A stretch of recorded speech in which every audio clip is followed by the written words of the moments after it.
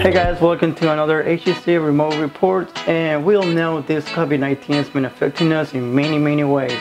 And today I'm going to show you the life of my little brother Giancarlo and how he's been dealing with online school and other activities from home. So are you ready? Substances. Reactants always appear on the left and products are always on the right. In our example here, we have something called the synthesis of water. We've got hydrogen gas. Hey, welcome to the HCCTV cameras. I got some questions for you tonight. Can you let me in? I have some questions for you, and basically just want to talk about COVID-19. I understand that you are attending to school online, and not only that, but also doing some other activities from your computer. Definitely something we're all dealing with, doing online assignments and activities from home and my computer.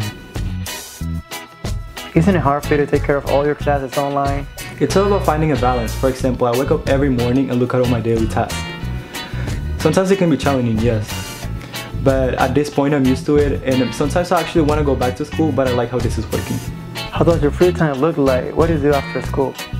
I spend some time here, and even more now. It's all about being creative, making music, and reading about different places. And speaking about traveling, don't you miss going to places? A lot. You have no idea. But at the same time, I have to remain positive. We're getting through this day by day so we can hang out and travel anytime soon. I like playing music. I think we all get to be happy when playing music. I also like to read. As you can see, I have so many books here.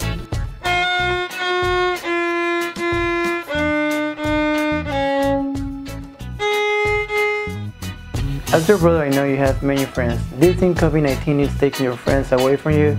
Oh, not at all. I keep FaceTiming and texting them. I like to think that when you really want something, no pandemic can stop you.